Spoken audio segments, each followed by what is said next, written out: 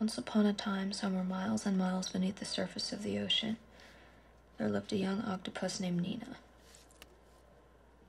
Nina spent most of her time alone, making strange creations out of rocks and shells. She was very happy.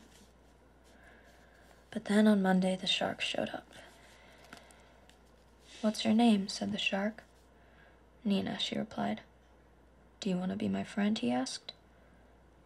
"Okay, what do I have to do?" said Nina. "Not much," said the shark. "Just let me eat one of your arms." Nina had never had a friend before, so she wondered if this is what you had to do to get one. She looked down at her 8 arms and decided it wouldn't be so bad to give up one, so she donated an arm to her wonderful new friend. Every day that week, Nina and the shark would play together. They explored caves, built castles of sand, and swam really, really fast. And every night the shark would be hungry, and Nina would give him another one of her arms to eat.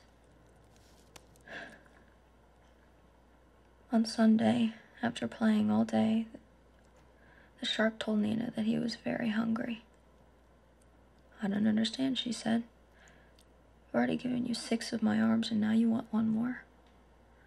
The shark looked at her with a friendly smile and said, "I don't want one. This time I want them all." "But why?" Nina asked. And the shark replied, "Because that's what friends are for."